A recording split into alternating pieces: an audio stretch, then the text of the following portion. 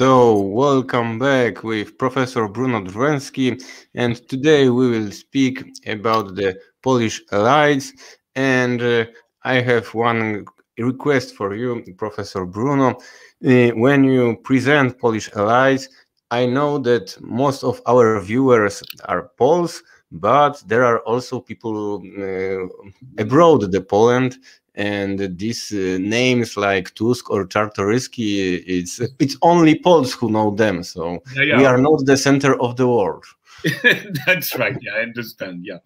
So what I wanted to say is that first of all, yeah, Polish elites are traditionally and up to the Second World War were mostly from nobility, from aristocracy, because Poland was a backward country and was not a really developed socialist country. So there was not in Poland a real bourgeoisie, there was the aristocracy. And it's very important to understand because up till now, the Polish culture is under the influence, the ideological influence of the pre-capitalist elite, of the pre-capitalist ideology, and Poland can be considered as a capitalist country only now.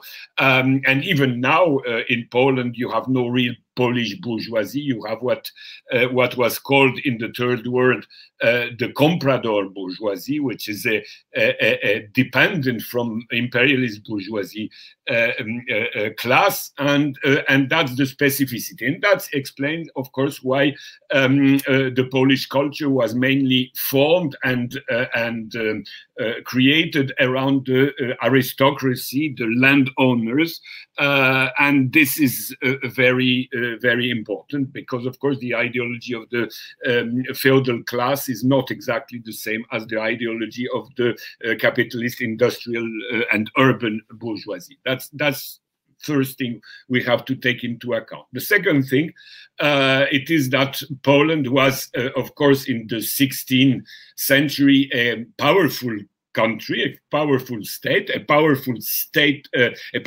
feudal state, because at that time, what is called Poland, in fact, it was Poland plus Lithuania and what was called then Ruthenia.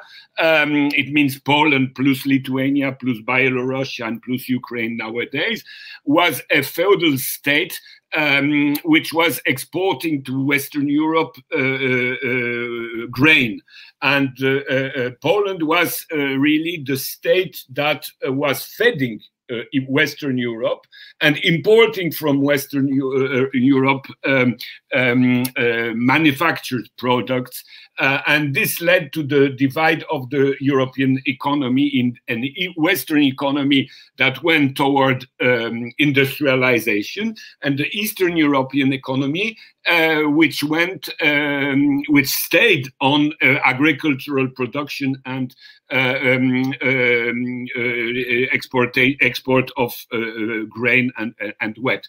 And this is very important because it explains why you had in Poland, and especially in Ukraine, which was belonging to Poland at that time, you had a very strong aristocracy, which was a state within a state. Because if you look at the richest Polish family in the 16th century, they were having, they possessed about 40,000 kilometers of land. It means more or less the surface of Switzerland. So you can imagine that people who are owners of such big lands, they are in fact completely independent from state power, and they have their own policy, they have their own private army, they have their own interests, which are not linked with the interest of the supposed state they belong to. So that's one thing very important we have to know.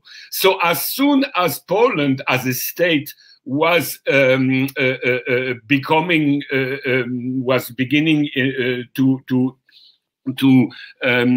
the way to fall. It means in the middle of the 16th century, of the 17th century, excuse me, you had the big Cossack uprising, which was to a certain extent a peasant uprising against the feudal, against the nobility. Poland began to fail. And from that time, middle of the 17th century and later, Poland began a weaker and weaker country.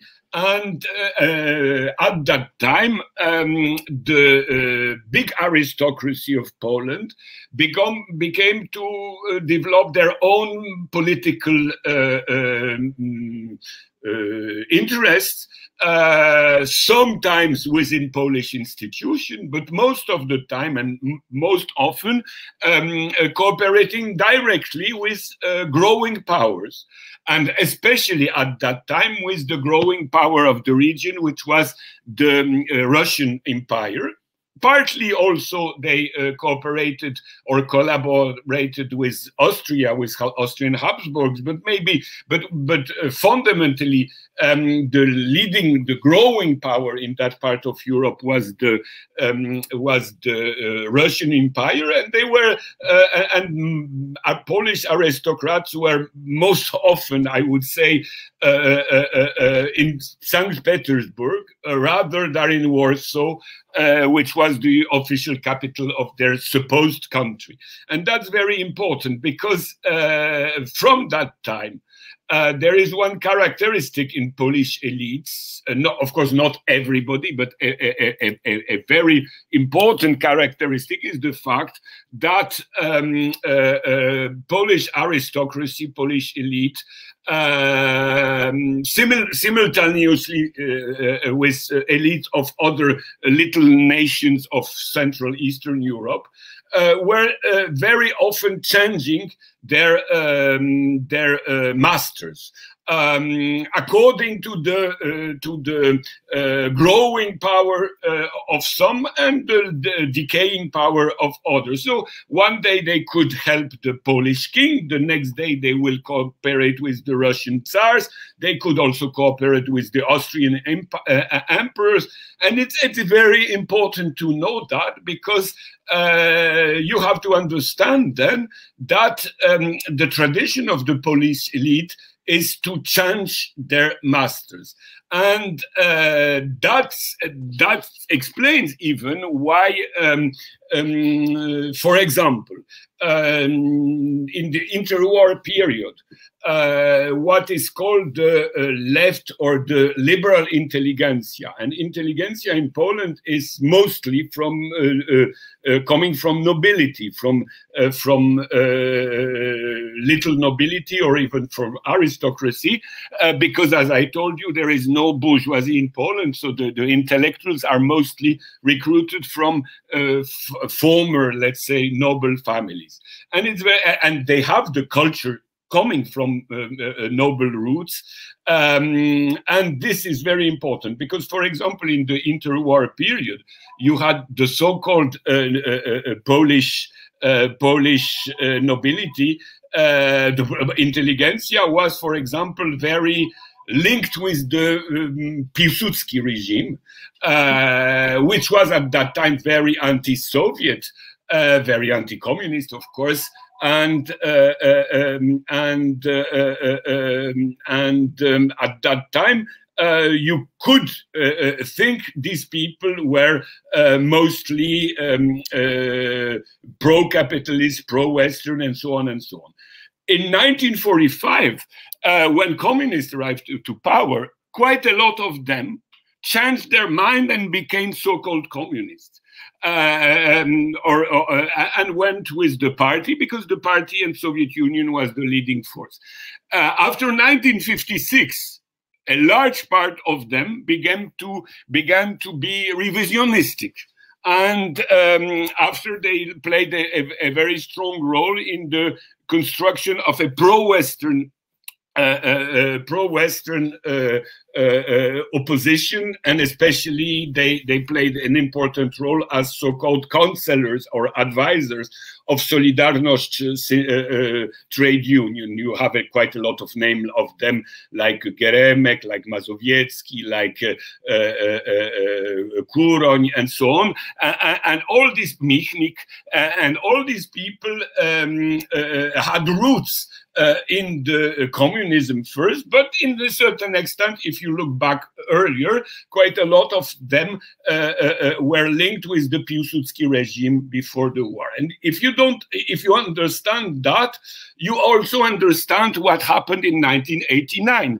It means when Poland changed from belonging to the socialist state to a capitalist state, in one day, I will say, in one night, the party leadership, which was supposed to be communists, became liberals, and such leaders of the so-called communist party, like Miller or Kwaśniewski, who were supposed to be communist in the 80s, became liberal and pro-NATO and pro-American in the 90s. And this didn't create for them problems. It can look very, very opportunistic, very strange for, let's say, foreign observers, and especially Western observers or Western intellectuals. But if you understand this tradition, I would say, in Poland, of the elite to go from one big power to another big power, and to change ideology, to change behavior, to change legitimacy in one night, you understand that it is very frequent there. Of course, not everybody is like that, but it's I would say, the mainstream way of thinking of the elite in Poland from the 17th century is to adapt to the new ruler, whatever the new ruler is. As soon as the new ruler gives them some form of power and privilege. The only exception was the Second World War. But why the only exception was the Second World War? Because during the Second World War, Hitler Nazis didn't accept it to give any role, any power to the Polish elite. So the Polish elite couldn't collaborate with the Third Reich because they were Slavic, and as being Slavic, they were to be eliminated. So they didn't collaborate with Hitler, not really because they didn't. They were patriot, and they were thinking we have to fight for the freedom of our country and so on. Some of them did for that reason, but I would say quite a large part of them could have been collaborators of Hitler if Hitler would have accepted Poles to collaborate with them.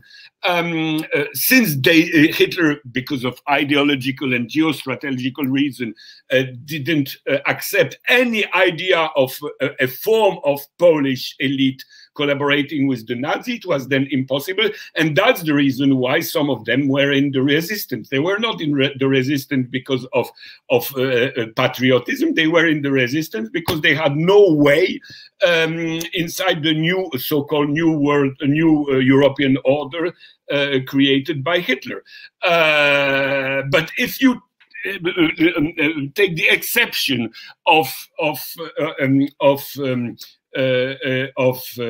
Nazi time, you will find that a lot of Polish elite changed their collaboration all the time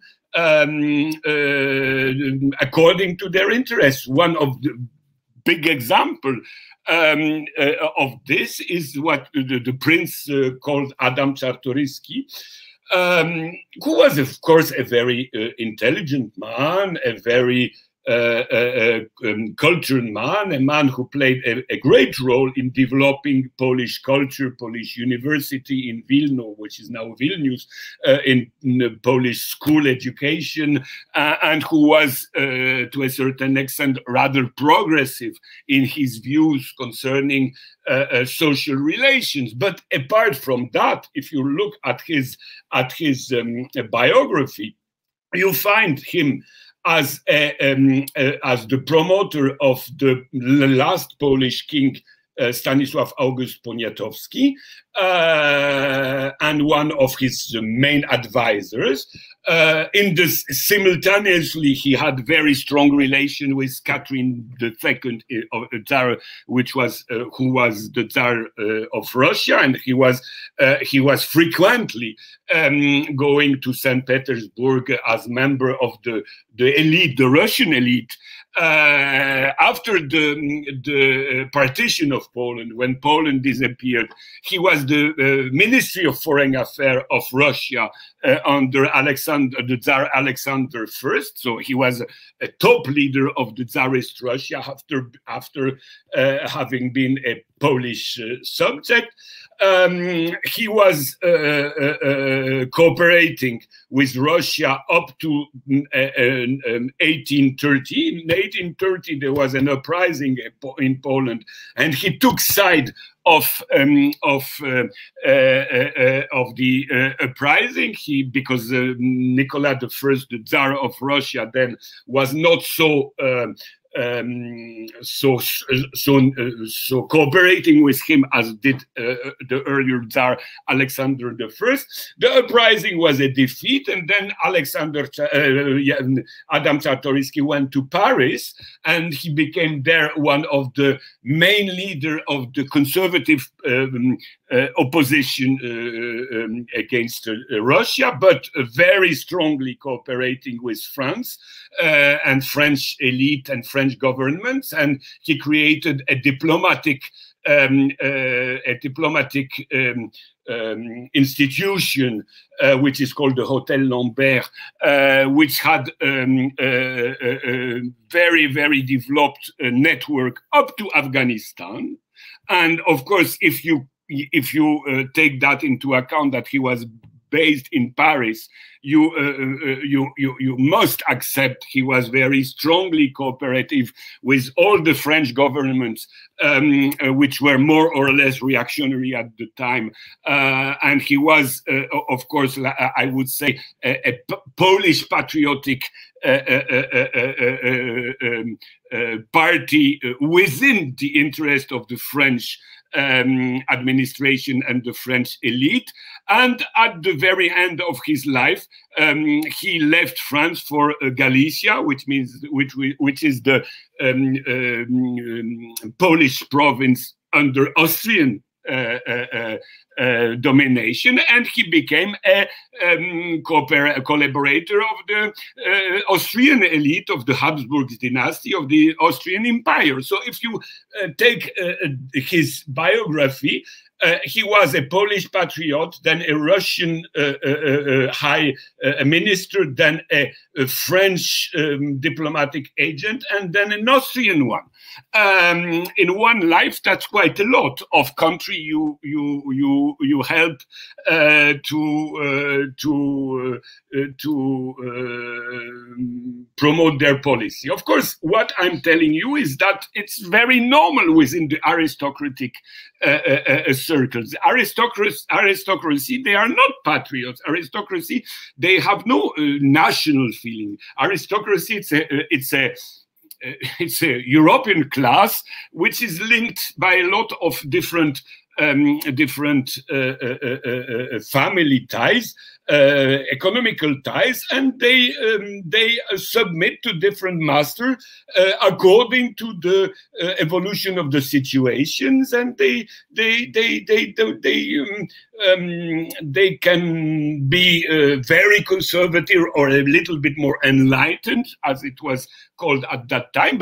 And Czartoryski is rather on the side of what we can call the enlightened, but still basically their class consciousness consciousness is not linked with what we can call patriotism in a modern sense of the term, and they are not a civil servant of any state and any nation. So to make out of them patriots, it's a pure vision of the 19th and 20th century, which has nothing to do with the situation. And what I think is very important to understand, and I think that the Western elite do not understand that for the moment, because as soon as Poland changed its strategical alliance in 1989, the cliché in the Western world is that Poles are fundamentally anti-Russian, and they are on the side of the West because they hate Russians, and so on and so on and so on. Of course, the Russophobia exists in Poland, and it's a fact. But first of all, it's not so massive as it was, as it is imagined in the West. That's the first thing. And the second thing is that the Polish elite, as I told you, have the tradition to change their geostrategical choices according to the reality. So if the so-called communist elite became pro-liberal, pro-NATO, pro-EU in 1989, I'm pretty sure that if the balance of power in the world situation will change, tomorrow they can be pro-Russian, pro-Chinese, pro-whatever you want, as soon as the balance of power will change. And if I was pro-NATO, I would be very cautious to believe that Polish elite will be on the side of Western world if the Western world begins to weaken. Because the Polish elite tradition from the 17th century is to change their masters as soon as the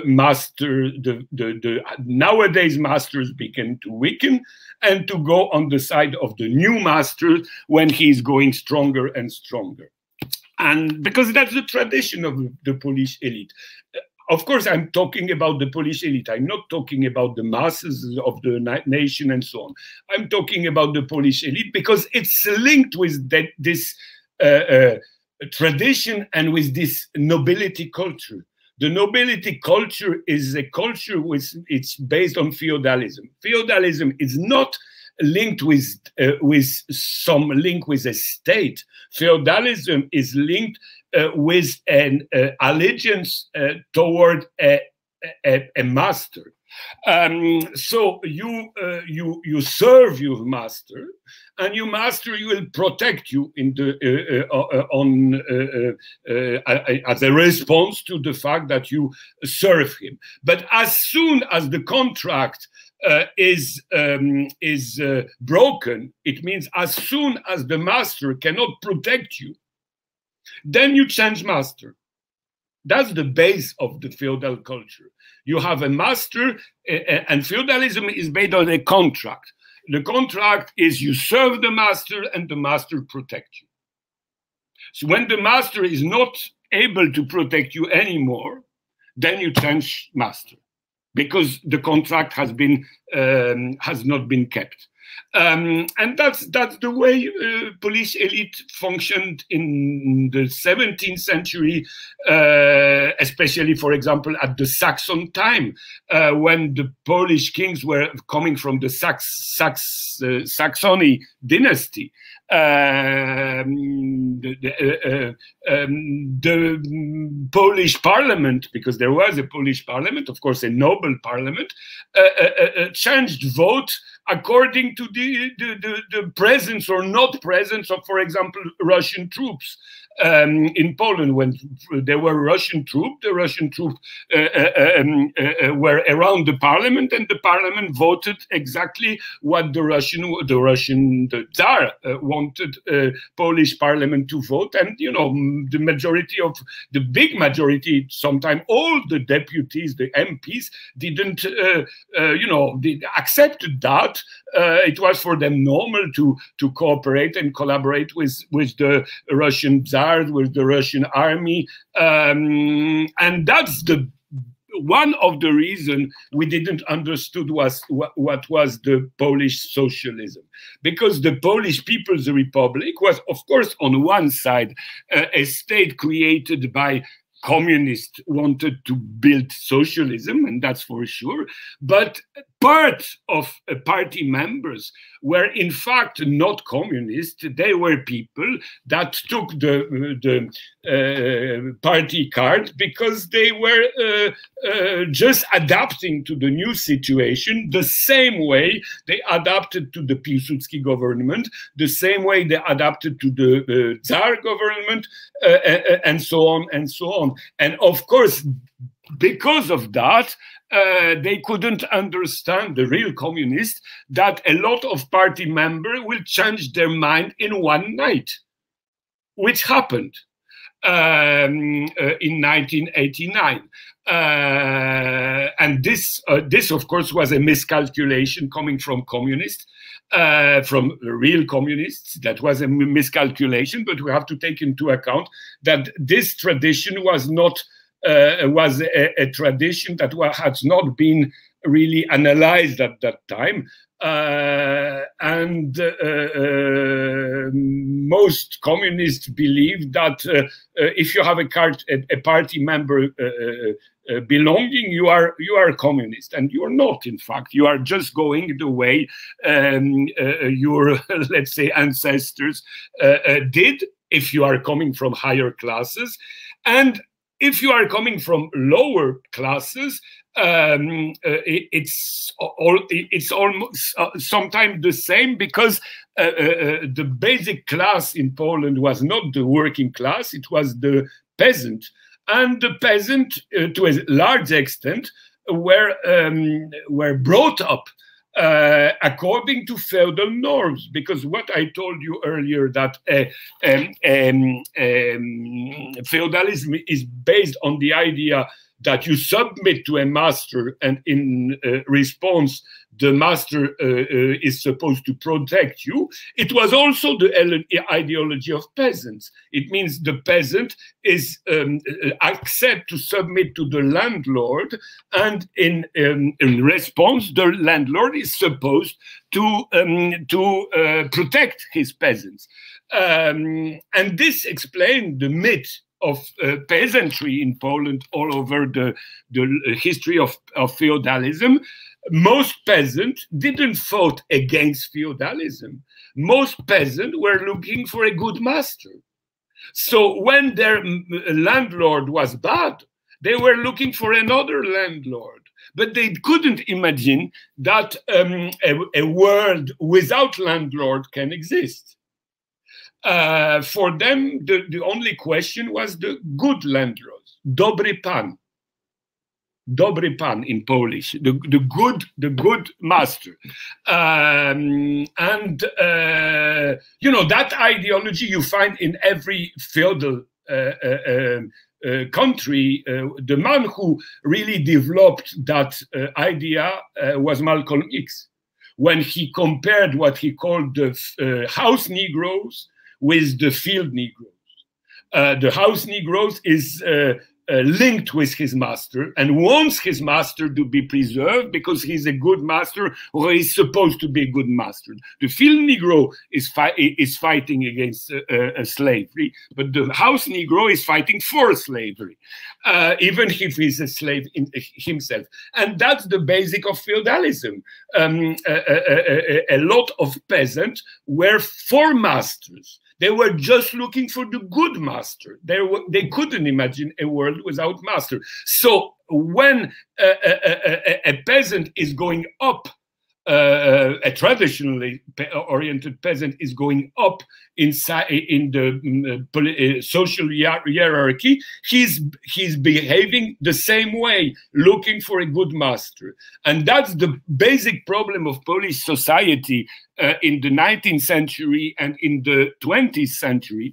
It means that the peasant emancipation movement, mostly the so-called peasant party, was a party that was fighting to give peasants the idea that they should be, as a class, the master, and they cannot accept the class stratification of the society. But the peasant party was a very strong party in Poland, but was in minority. The majority of peasants were rather under the influence of much more traditional, much more conservative parties and mentalities. And that's the big problem of Poland up to now, is that even when people are coming from lower classes, from working classes, they have this post-feudal way of thinking that they are looking for a good master. They are looking for a good master inside the country, within the frame of the country and the society. And when they go up on politics, on international politics, they are looking for the good masters on the international level. So the good master can be Russian, Austrian, German, French, or American, or maybe tomorrow Chinese. I don't know, but in their mind, even if they go with communists, they don't go with communists, for a lot of them, for communism. They go with communists because communists seem to be the new masters in their head, in their mentality. And of course, if you take that into account, you can understand that what Poland needs is not only a social revolution, as everywhere, I would say, in the world, but with the social revolution, you need the cultural revolution. It means the thing that makes you realize that you can live without master. And the question is not a good or a bad master. The question is no master. That's, I don't know if you have questions now. You started from 16th century, yeah. But if we think about the history of all 1,000 years of Poland, we can say that all history of the state of Poland from the Christianism is that Polish elites are how to say? Firstly, I would like to that there are few interesting things which we can think. One is the language. That the Polish elites from the 10th century to up to, I think, 18th century, they prefer to speak Latin language, not Polish language. If somebody wants to know something about the history of Poland and he will take the documents of the Polish parliament, it is not written in Polish language, it is written in Latin. And after they started to speak French language, or I don't know, Russian maybe, and 20th century, maybe now after the counter-revolution, now the Polish elites, they prefer speak English. So all the time the Polish elites try to find the language which they can communicate with the new masters abroad the Poland. So one thing, it is the linguistic question. It is the question also the dependency Poland from the Vatican, from the Catholic Church, that all this, because if we think about the history of Poland, that Polish elites were not dependent in the time when Polish state was not Catholic state. when it was independent state with independent allies. It was a very weak state, but it was independent. Started to Christianization. It's the history of Poland, the history of the Christianization of Poland, this history of the dependence of Polish allies, Polish kings from the Western masters. And it's very interesting history of the Polish king and the Polish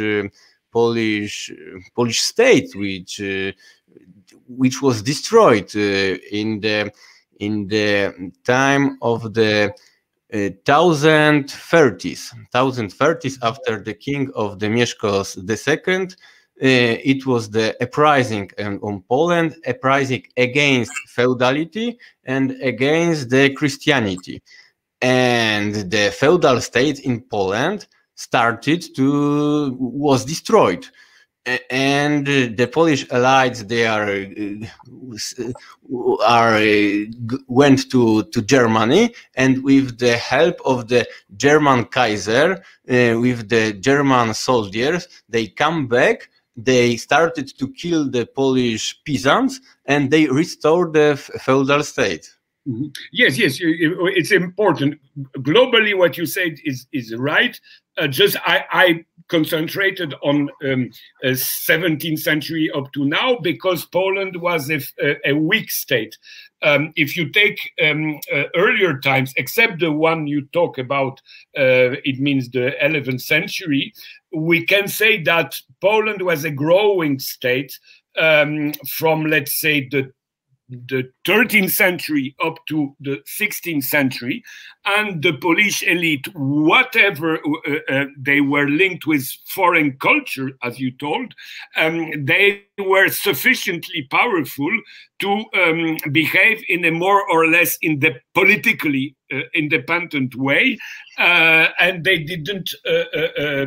They were not linked with a foreign power. Let's say 14th century, 15th century, 16th century. As soon as the Polish state became too weakened, then they changed their behavior. That's first thing. Second thing, what you said is very important because I was talking about the state culture and the dependency of toward foreign states.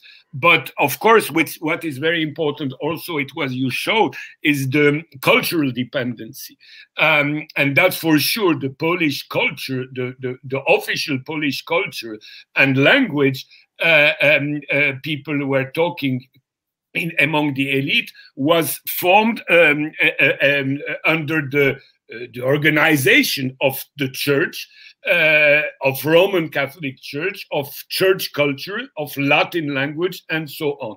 And it's very important to know one thing, that of course they don't want us to know by now, that if the Polish language became a real autonomous language and culture, especially in the 14th and especially 15th century, it's because of the Protestants.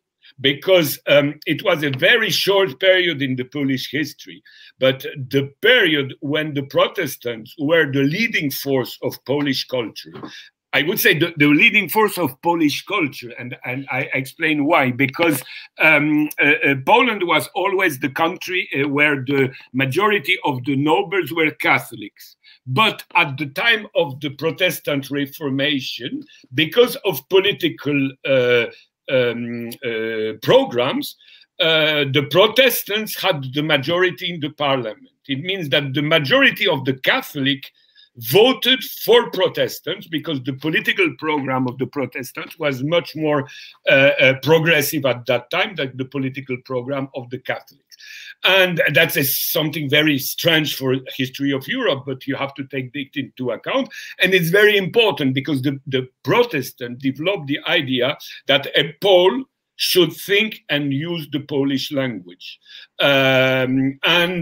Because of the Protestants, even after the recatholicization of Poland, the Polish language had a such high level that it couldn't fall back to the situation it had earlier, when the Polish language was a language almost not used for cultural purpose. So from the let's say 15th century up to now, Polish language is, of course, I would say, an adult language, but it's mostly due at the very beginning to Protestants, because of Protestant schools.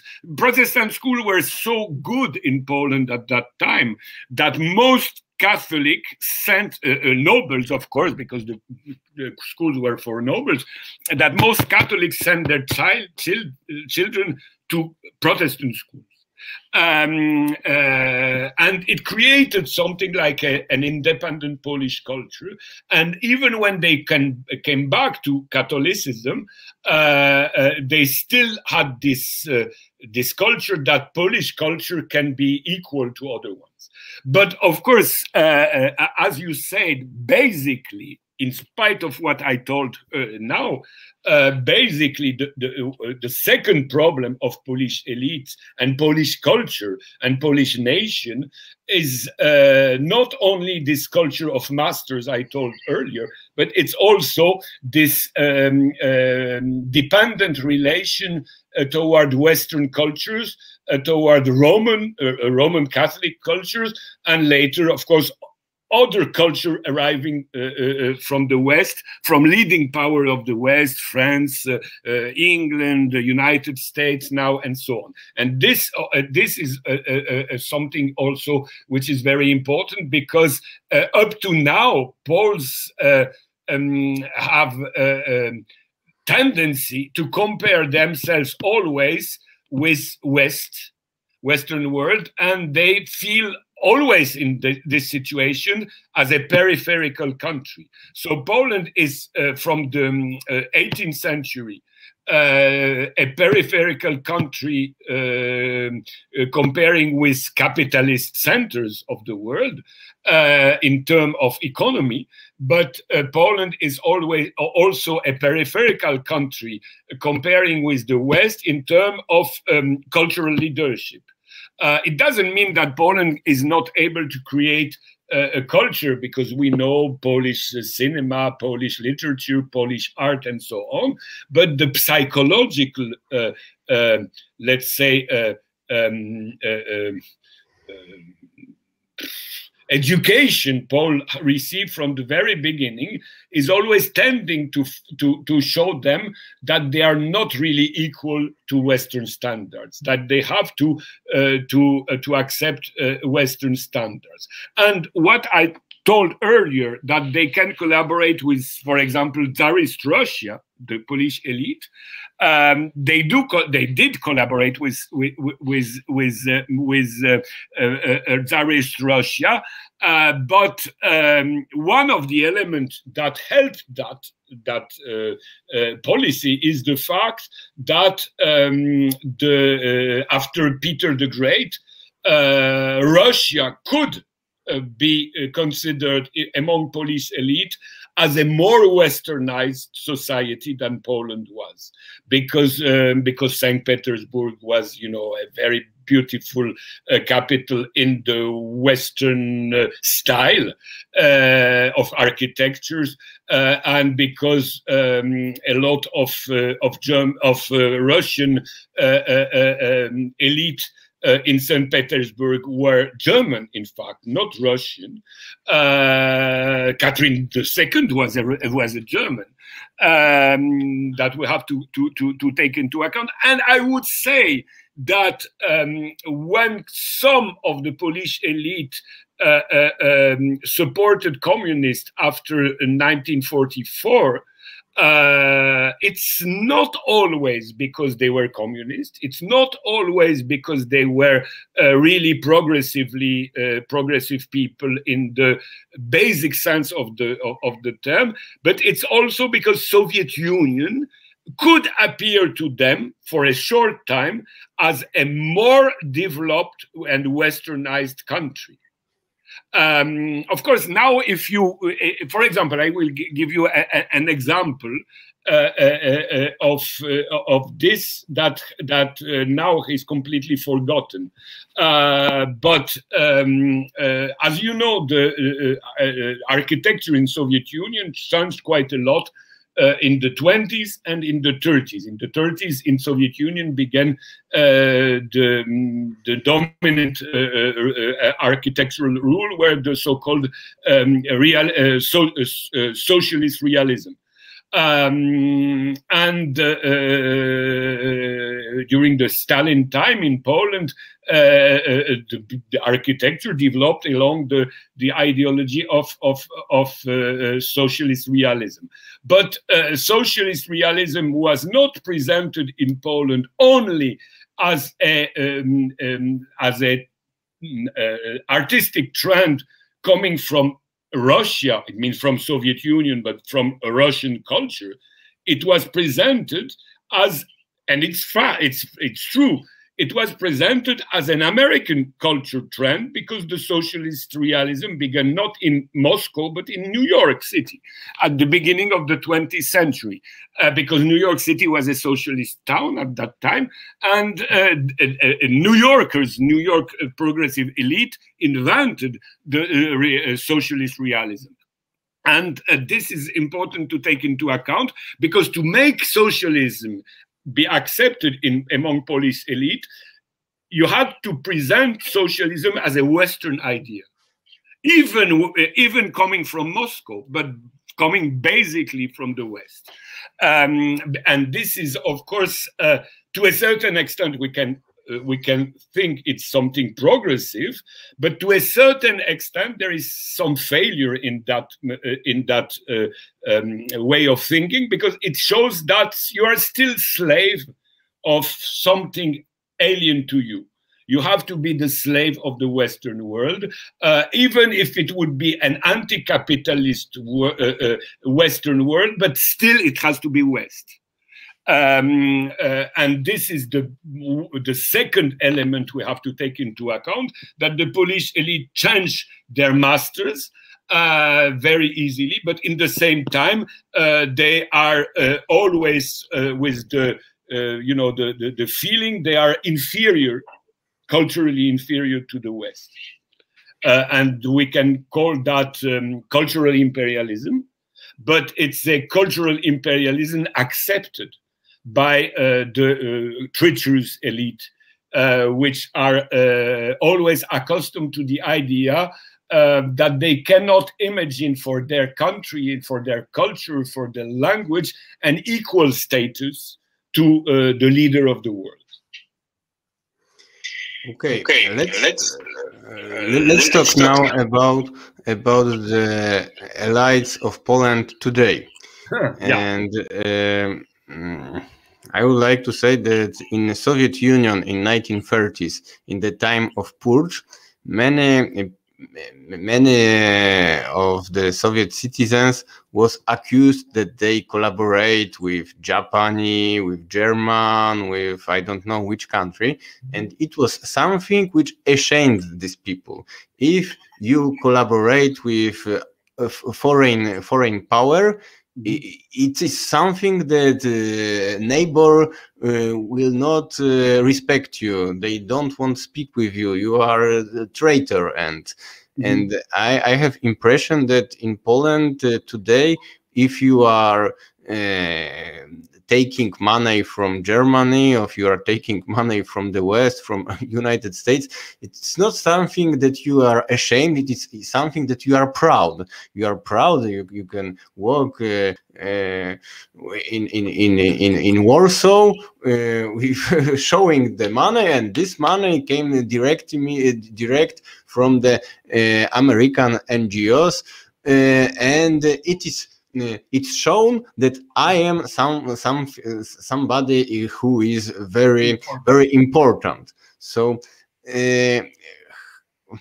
I try to find the solution. What to do with Poland, how to change Poland if I think most of the political parties which existed today, altogether, this party in the Polish parliament, they are financed by the Western powers, and they are proud of that. Yeah, but you have one thing which is contradictory to that, is that as soon as they have to fight against somebody in Poland who is not pro-Western, being a leftist or a rightist, but because you have in Poland people who don't believe in the NATO and the Western alliance and are on the left side, but you have also people who are against NATO and Western alliance and that are, for example, pro-Russian, but they are pro-Russian from right-wing point of view. But whatever you think about one or the other, the fact that these people, when they develop their argumentation in favor of Russia, or let's say other countries like China or whatever you want, they are always accused that they have money from these countries, which of course very often has no sense. But the accusation is that when you receive money from the East, is bad, but when you receive from the West much more money, that's very good. And it shows the inconsequency of their way of thinking. Because if you are nationalistic and promote the idea you shouldn't have money from a country, you should not receive money from any country. Not from the one is good and the second is bad, and that, from my point of view, is the point we have to show. You are criticizing people linked with Russia. You are telling they are sold to Russian interest. You are most of the time falsely accusing them of taking money from Russia. Why Russian money would be worse than the Western money you are taking in an obvious way, as you say? And that's the line I would develop. It's the inconsequency of their argumentation, because you're not promoting independence, you're promoting selected slavery. And that's the difference. And I think that we should concentrate on that. You are not defending independence and sovereignty, you are defending slavery. But of course, still it works to a certain extent, because as we know now that Solidarność, the leaders of Solidarność, received money and help from the Western countries during all the time of People's Poland. And still, when it appeared that they received money not very long ago, it was still something quite shameful. Because the idea, the basic idea, the mythology of Solidarność was that it was a grassroots movement coming from the base of the society against a power which was linked with a foreign government. And then it appears that, of course, a lot of workers did strike for a reason that can be considered as legitimate, but the organization, the leadership, was linked financially and politically, of course, linked with Western powers, and then it created some problem within the legitimacy of Solidarność. So if you go to the grassroots people of Poland, the idea that you should depend on foreign aids is something which is not really accepted, and you can work on it.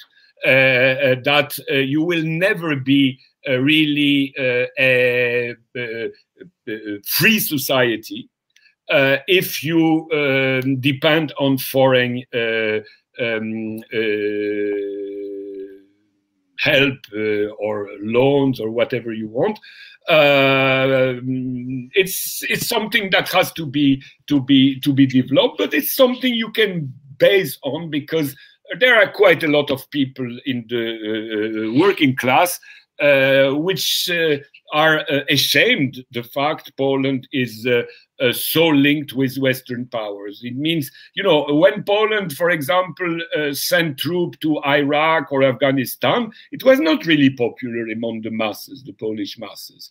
Even now, when after the Ryanair plane landed in Minsk and the so-called Protasiewicz affair happened, and it happened that the Belarusian opposition is financed by Polish government, you had quite a lot of Polish people telling that why we are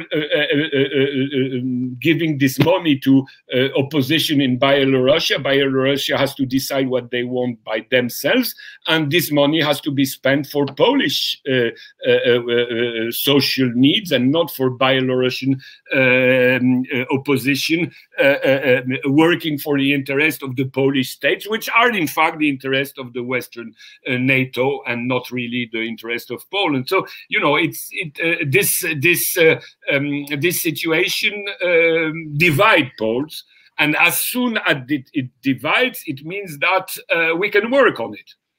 And we can base our political education on these elements. Okay, I would like to know your opinion about the Polish elites are divided.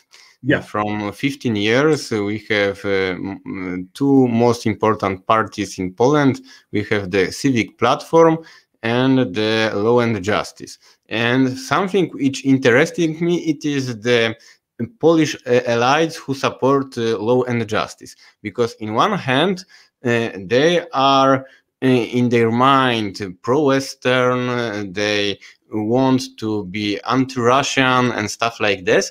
But they, for them, West is something which is the 1980s, the time of the Cold War, when was Reagan, when was all this anti-communist propaganda, and for them the time is stopped. All the time they want this anti-communist hysteria. And now the Western countries are changed a little bit. There are this progressive movement, changement of the LGBT questions. There are the laicization. There are new pope, which is not Polish pope, and this new pope is modern pope and. More modern, Yes, and now I think that from 5 years or more, the Polish elites, the Polish states ruling by the law and justice, are in the European Union is isolated. Is isolated by the and it is very funny, because Polish elites in their propaganda, they say we are Western, we are European, but in the same time in the European Union all the time the Poland is ruling by the Kaczyński's party are isolated, and this conflict between Poland and the Germany are very, very all the time it's come back. Yeah. But that's the problem. When you are a peripheral country with a peripheral elite culture, you are always tending to catch up. But when you catch up, you are always one train behind the main train. And that's the problem of the Polish elite, of the pro-Western Polish elite, because they dream about the West that is already disappearing. They are always one West behind the real West. And that's their problem. And they had a peace, and the Law and Justice Party had its moment of enthusiasm when Trump arrived at the White House, because then, for the first time, they had the impression they catched up. They were on the same line as supposedly as the White House. Everything was fine, but it was fine for 4 years. And let's say the real Western bourgeoisie took back the power, because whatever we can think about Trump was not let's say the traditional establishment of the bourgeoisie. It was a little bit different, and but that's another question to analyze. I will not develop that aspect. But anyway, he was not in the mainstream establishment of the West, and now the mainstream establishment of the West came back in the White House, and for Law and Justice, it's a very difficult situation, because they have to come back at the situation they had 4 years ago before Trump, but they realize that the West, they are trying to catch up. It will never be their West, or their dream of what is supposed to be the West. And that explains why you see now Kaczynski becoming to look for, you know, I would not say alternative, but he's looking for different solutions. He's developing relation with Orban. He's developing relation with Erdogan. He's even thinking that Poland should have better relation with China. And you know, he is very unstable now. But the problem of Polish elite is that the PO, the civic platform, which are the liberals, which fit much more to the mainstream Western establishment, they were too long in power, and their let's say intellectual legitimacy has to a certain extent vanished.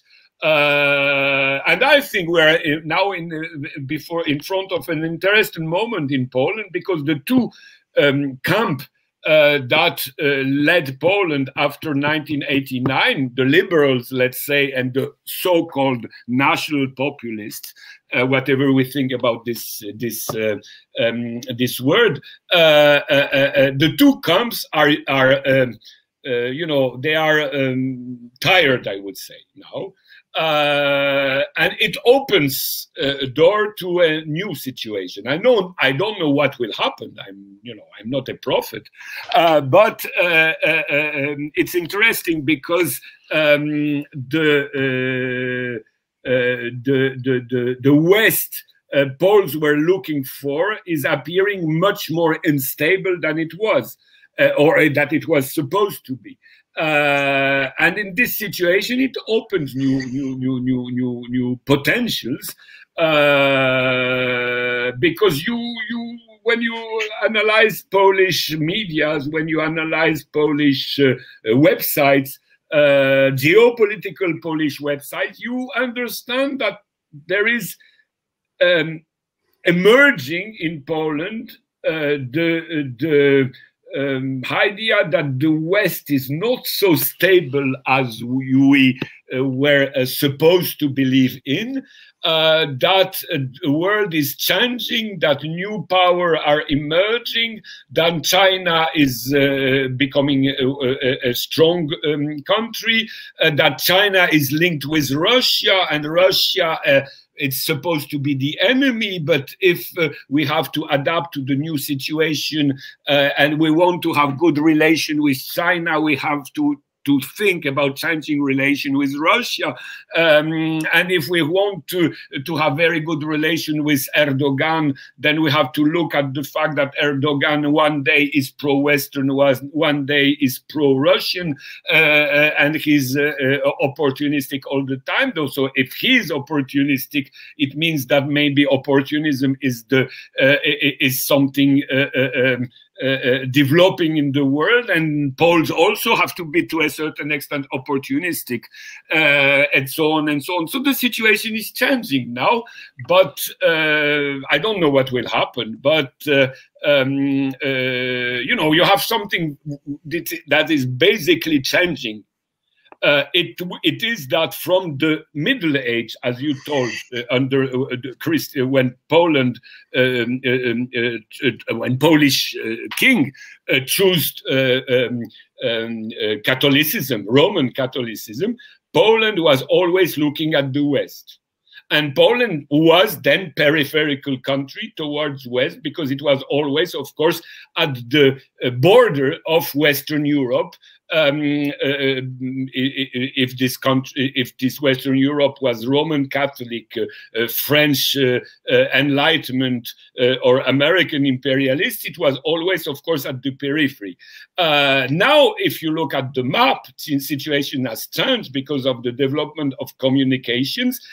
Poland is not at the periphery of the West. Poland is in the center of Eurasia. Because now you have communication, you have trains linking China with Western Europe. And this communication didn't exist earlier. I mean, it was impossible, of course. It was difficult for Poles to go to Russia up to the end of the Middle Age, because Russia was a really backward country.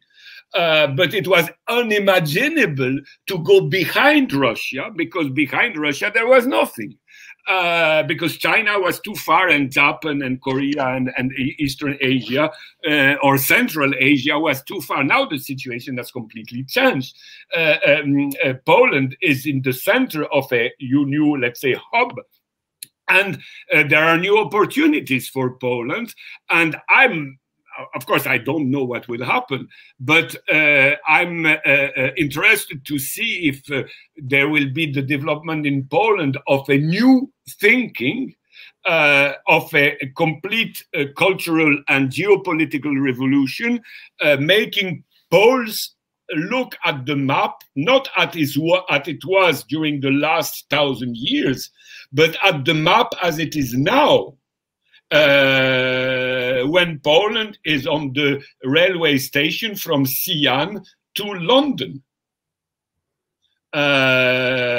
And, you know, it changed quite a lot of things. It's just that Poles have to look at the map. I would like to ask you, why in Poland we don't have the politician like Orban, or because in Orban, many times he showed his independence. That sometimes he can buy the vaccine from Russians. He can make arrangements to building the central power plants from Russian in Hungary.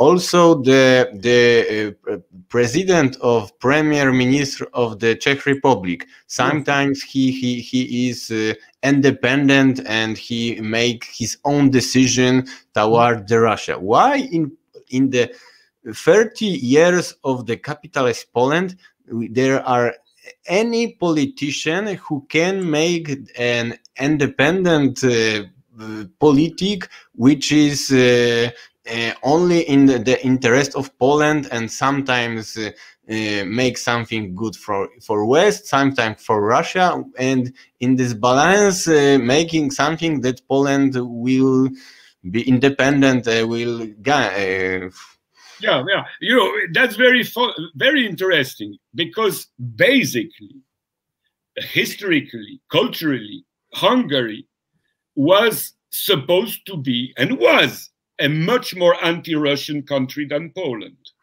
Because, as I told you, Poland was in conflict with Russia, but in the same time, quite a lot of time, police elite did collaborate with Russia.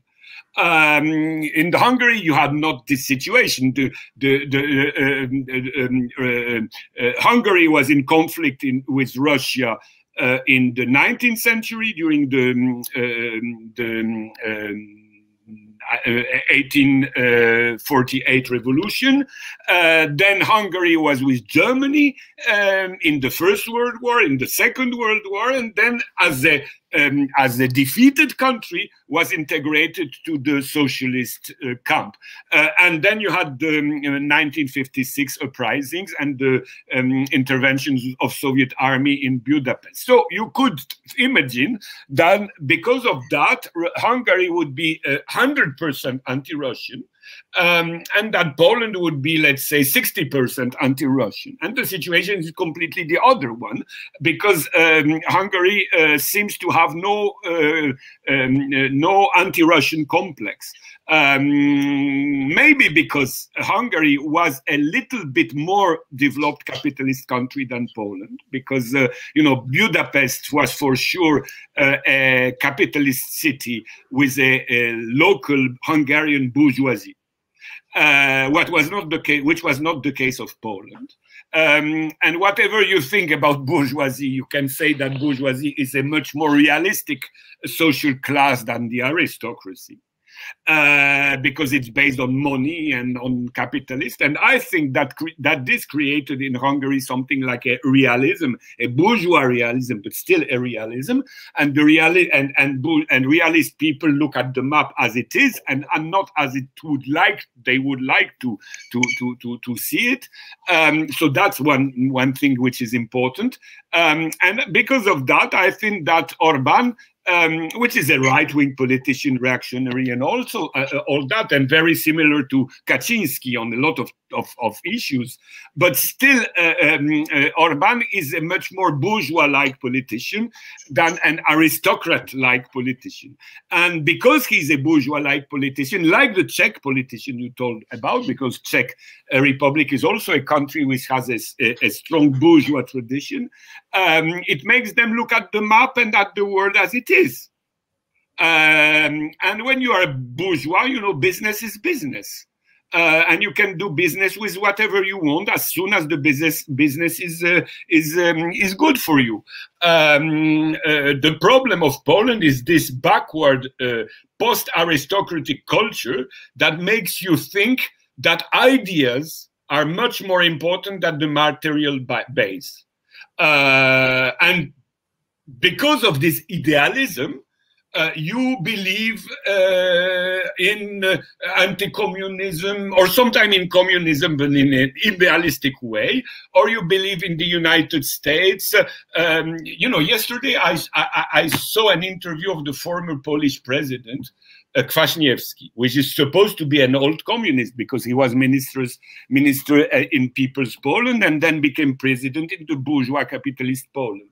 And the Polish journalist, asked him, "Are you not? What is your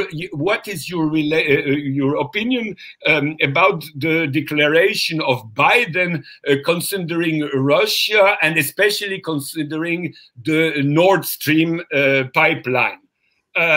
Because Biden told that he will not fight against the pipeline. And Kwaśniewski answered, "Oh, I was deceived."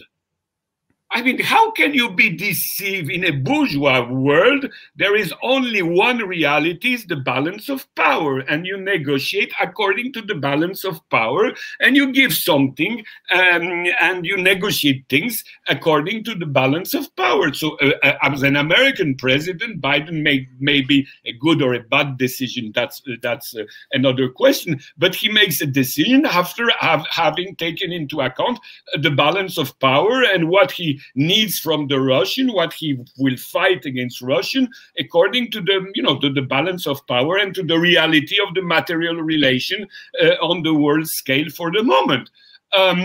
But it has nothing to do with ideas and deception. I mean, Kwaśniewski says he was deceived. But how can you be the former president of Poland and think that decisions are made on the basis of ideas. They are not based on the basis of ideas. They are based on material relations, on basic relations. And whatever you think about Biden, he's taking his decision on the basis of analysis, which are based on the interest of a world power trying what, in fact, trying to have good relation with Germany, because Germany is important for United States, and trying to have Russia not all the time on the side of Russia. So in this situation, he has to negotiate things, giving something to Germany, giving something to Russia, because it's the interest of the United States establishment. And it has nothing to do, I love Russia, I don't love Russia, I love Putin, I don't love Putin, I love Merkel, I don't love Merkel, and so on. It has nothing to do with love and hate. It has to do with interest. And you have this Kwasniewski, which is supposed to be a man experienced because he was president of the country for a long time, and who is talking a language, you know, the aristocracy of the 18th century could have talked.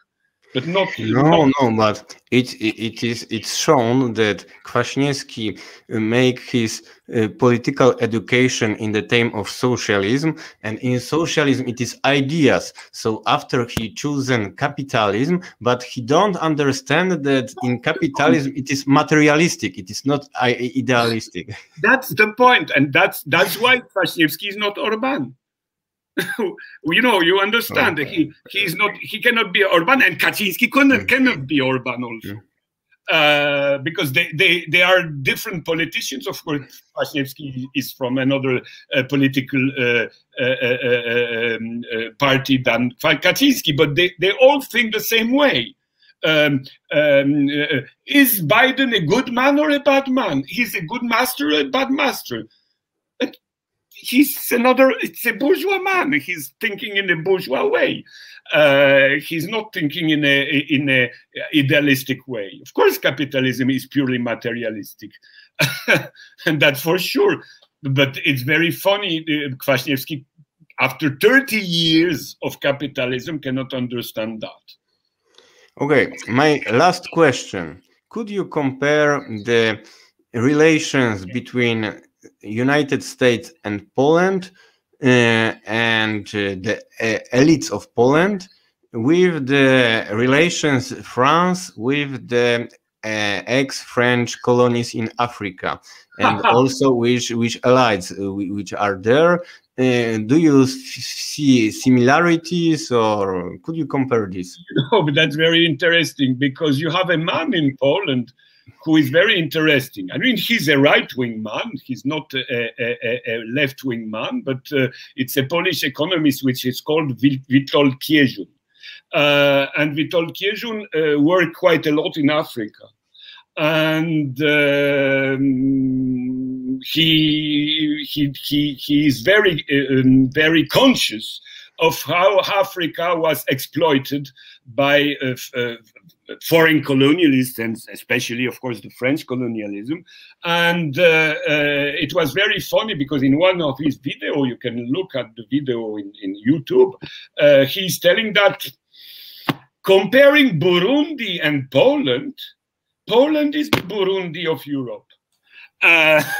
You know, because he obviously he worked quite a lot of time in Burundi, so he knows better Burundi than other African countries. But when he explained that very rationally. It means it's not just a slogan that Poland is the Burundi of Europe, but he analyzed that because he's an economist. He analyzed that on the economic point of view, and he says the way the relation Poland have with the Western world is the same way the African neo-colony have with their former masters in the West.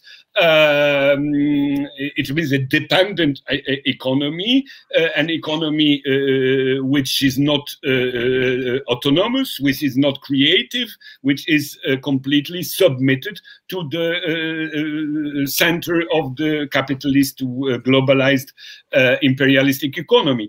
And, you know, of course, maybe it can seem quite caricatural, this what he's talking about, but it's rather true.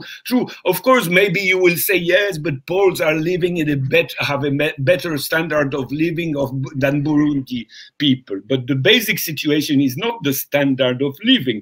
The basic situation is the way relation of dependencies are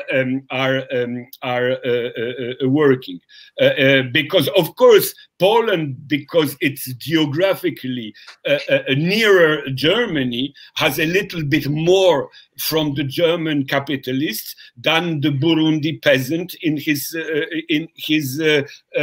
countryside. But basically, the relation Burundi has with Europe is the same type of relation than Poland has with German capitalists and EU Western capitalists, and that's what we have to understand.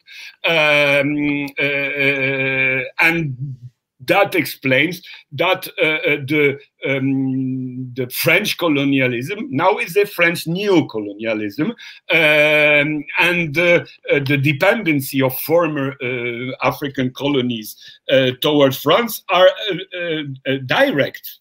Because the French money you have in former French colonies is what is called the CFA franc, which is a money produced in France, and part of the monies so-called independent former French colony states have must be in French banks, not in African banks. The same happened with former British colonialism, because, for example, nobody will tell you, but because you hear very often that Qatar or the United Arab Emirates are very rich states and so on and so on. But you don't know that all the money the United Arab Emirates have, and all the money Qatar has, must be put not in a local bank, but in a London bank.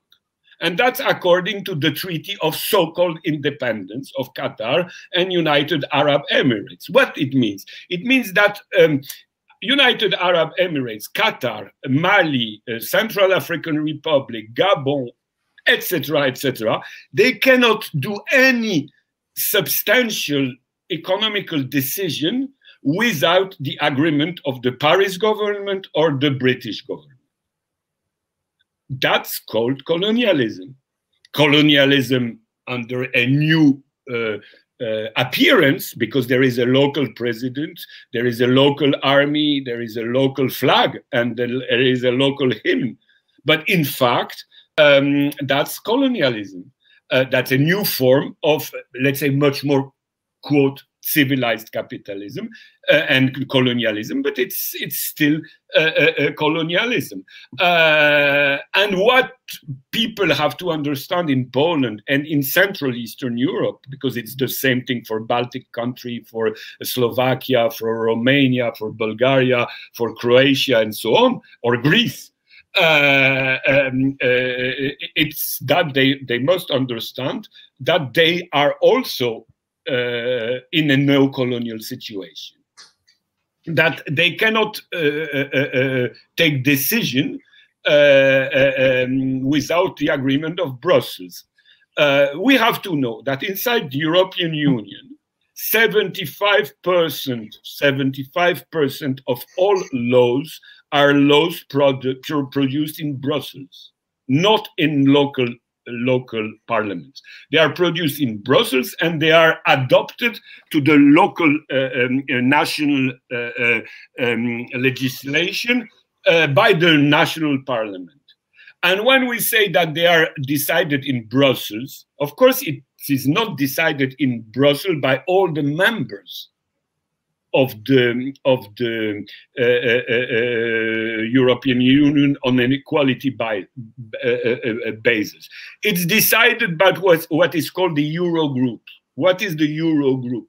The Eurogroup, it is the reunion of the ministers of finance of the European Union. But this is the same. Of course, formally in the Eurogroup, you have all the Ministry of Finance from Luxembourg up to Poland, from Portugal up to Sweden. But in fact, of course, the ministers of finance are depending on the European Bank. And the European Bank is based in Germany, and it's a so-called independent bank, which is led by German capitalists with some participation of French, Italian, Belgian, and Dutch capitalists. And that's the nucleus of European Union. So the 75% laws you adopt in Paris, in Warsaw, in Athens, in Lisbon, are in fact laws decided by the Central European Bank, the Frankfurt Central European Bank, which is a typical colonial way of controlling countries. So the Central European Bank decides for all European Union. The French government decides for African monies. The British government decides for Arabic monies. And all that makes that the situation is a typical colonial situation. But of course, who will tell you about? Nobody. Why? Because the medias, to whom belong the medias? They belong either to the state, either to private interests. If they belong to private interests, they are directly linked with the colonial power. In Frankfurt, in Brussels, in Paris, in Berlin, in Washington, in Wall Street. So, of course, you will have no way to find any article about, any news about that in TVN or Gazeta Wyborcza, because it's strictly impossible. And, of course, you will not find it in TVP, because TVP is state-owned, and that Polish government is linked with that whole network based in Brussels. So what they can quarrel about, LGBT question. That's a question you can talk about. Abortion you can talk about. Because for the capitalists, it's a purely secondary question. I don't say it's a secondary question for women. The abortion law, for example, or the right of the gays. For the gays, that's very important for them. I don't deny that. But from the capitalistic point of view, the fact that you have same-sex marriage, or that you have or have no right of abortion, it's a completely secondary question. So let the local people be divided on those issues.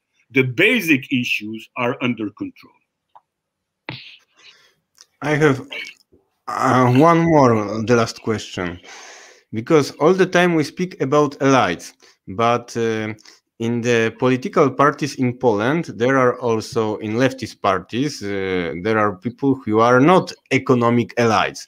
This is the people from they are maybe not working class, but they are precariat intelligentsia. But how it is happened that these people, which very often they are organized in the leftist parties, social democratic, trade unions, all these, they produce the leftist media. Very often they are mainstream. Yes, the mainstream.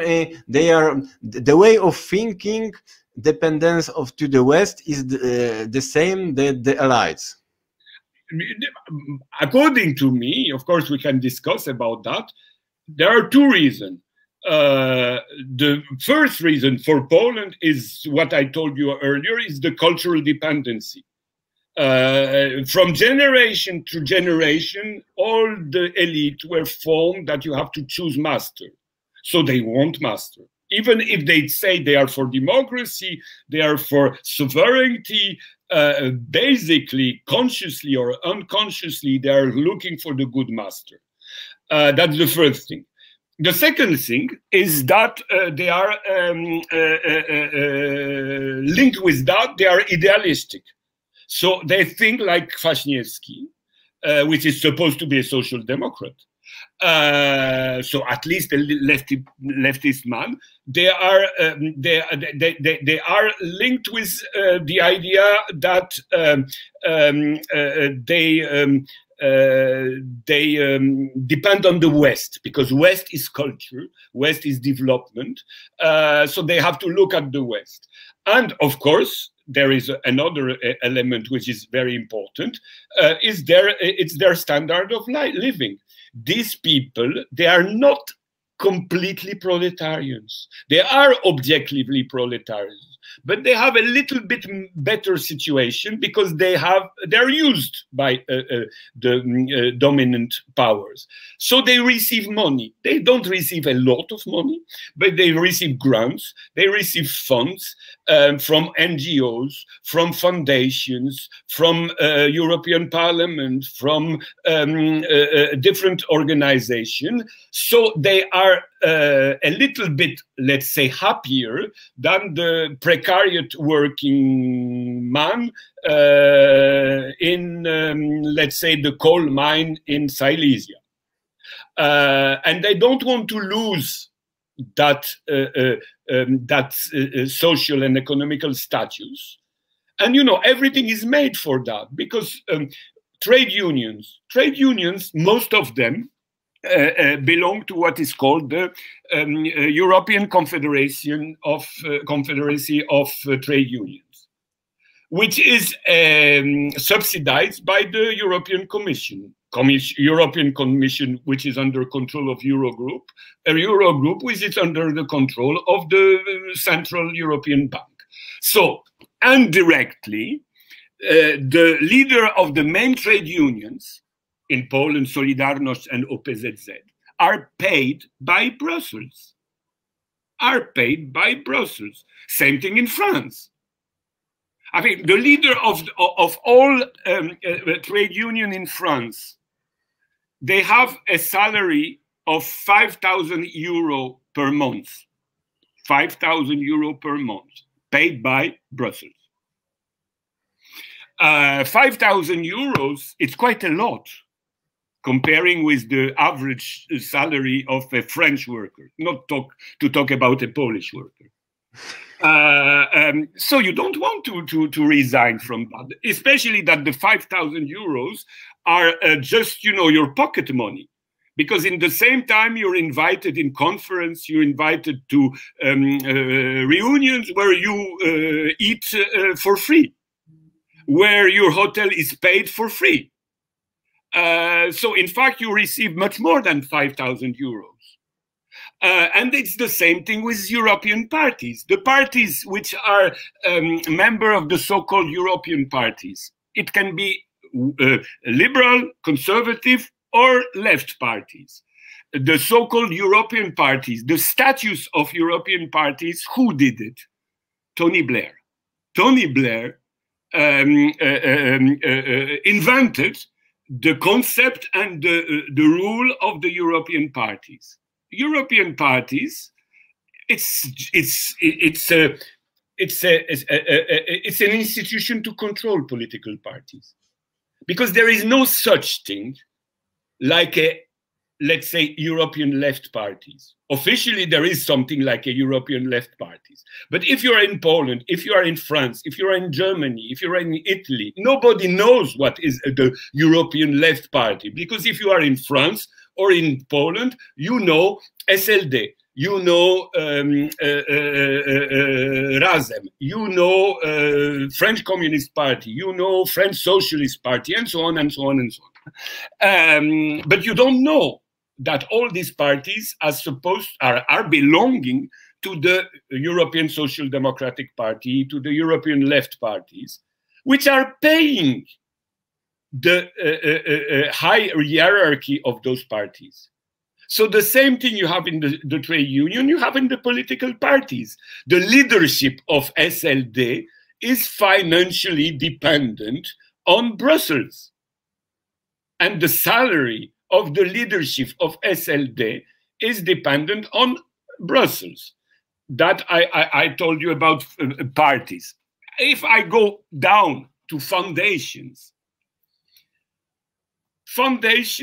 especially German foundations, they are linked with the system, and they finance initiatives in Germany, in Europe, and in Africa. Because, for example, the different political foundations supposedly linked with German parties are funding different events and initiatives in Tunisia, in Poland, in Hungary, in Italy, in Chad, or wherever you want, or in Brazil. Why? They are financing that because it corrupts the political elites of those countries. You have to know, for example, you have a foundation which is supposed to be a very good foundation if you accord to the name, the Rosa Luxemburg Foundation. The Rosa Luxemburg Foundation, as the name is showing, is supposed to be a very radical leftist foundation linked with the German left party, which is Die Linke. But Die Linke is belonging to the European left party, and the Rosa Luxemburg Foundation is financed by whom? By the German state.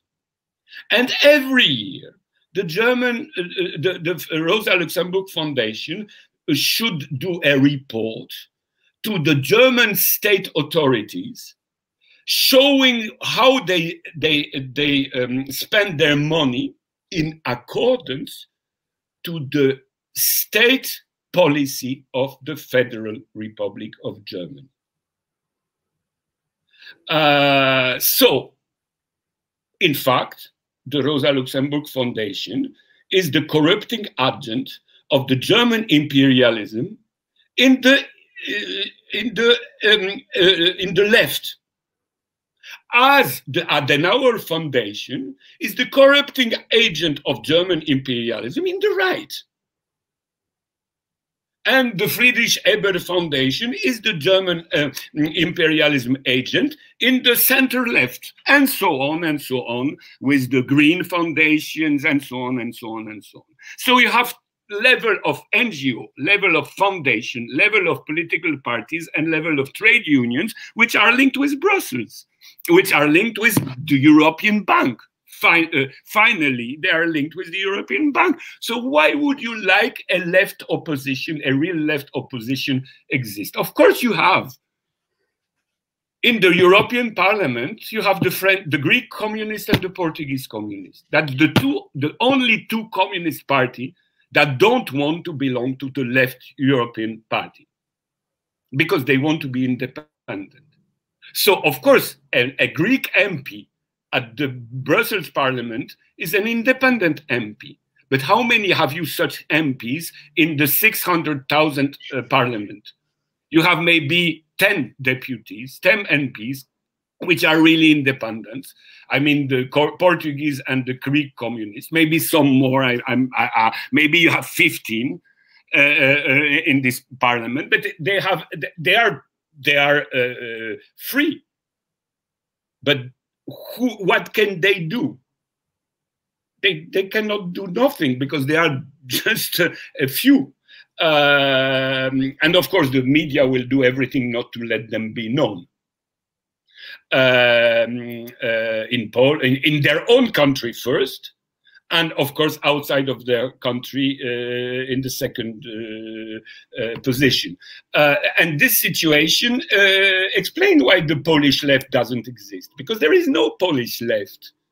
Of course, there are leftists in Poland, but there is no Polish left in the sense that there is a party which is independent, or a trade union which is really independent from Brussels. Of course, there you have some trade union like Inicjatywa Pracownicza or something like that, but they are tiny unions or tiny party, and they will never appear in the media. They will never create an event people will know about. You know it very well. I mean, go in the street of Poland and ask 100 people if they which party exists in Poland. They will tell you about PO, they will tell you about PiS, they will tell you about SLD, they will eventually tell you about Razem, but they will never tell you about the Communists, about the Workers' Party, about things like that, because they don't know it exists, because media don't talk about that.